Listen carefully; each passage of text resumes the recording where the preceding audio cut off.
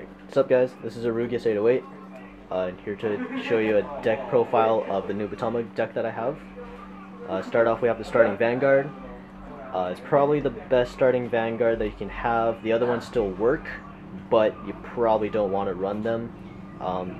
Since this one is when it boosts a Nubatama and that unit hits Vanguard, you can Soul Blast 1 and choose 2 units in your opponent's bind zone and retire those units. So for the trigger lineup, we have 4 heals, 4 draws, 4 stands, and 4 crits. You have that trigger lineup because you are forced to. You don't have a choice in this matter. And then kind of just teched in, we have 2 of the Aruigus808s. Disclaimer, I'm sorry if I pronounce anything wrong, any of the card names wrong, but Aruigus808 is great for especially early game, especially if you have more cards, if your opponent has more cards than you in their hand, and you use him to guard with, you can counterblast 1, and your opponent chooses a card in their hand and discards it. Again, fantastic in early game. So, and then into the grade 1s, we have the Perfect Guard, 4 of, 3 of Dreadmaster. It's fantastic either behind Vanguard or just behind one of your other rear guards. When he just boosts a unit, and that unit hits anything, you can counterblast 1, again when you have less cards than your opponent has in your hand, and your opponent discards a card of their choosing. Also have 3 Fuki, pretty much the same thing as Dreadmaster, but it's an act, and it requires your opponent to have 3 or less cards in their hand.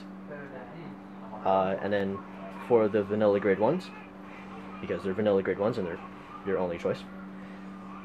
Into the grade 2s, we have 4 of the Tamahaganes. Place on Vanguard or rear guard, you're binding one of your opponent's rear guards, and they get it back into their hand after your turn. And then you got 4 of the Kokujo. Basically, it gets plus 2,000 for every time you put a card, or your opponent puts a card into their bind zone during your turn. And then also just have 1 vanilla grade 2, just because of the grade 0 taking up a spot in the grade 1 and grade 2 lineup.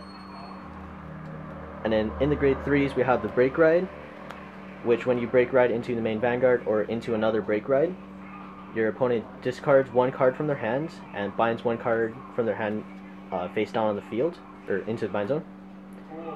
And also it gives plus 10,000 to Vanguard. And in the main Vanguard, when it attacks Vanguard, it gets plus 10,000 if there's 3 units in the bind zone, and you also bind all of your opponent's rear guards. The deck works okay. If you have the okay setup, it works fantastically. And when you get the grade 1s, when you get these grade 1s and you're at the end game, you really make sure that your opponent is dying that turn.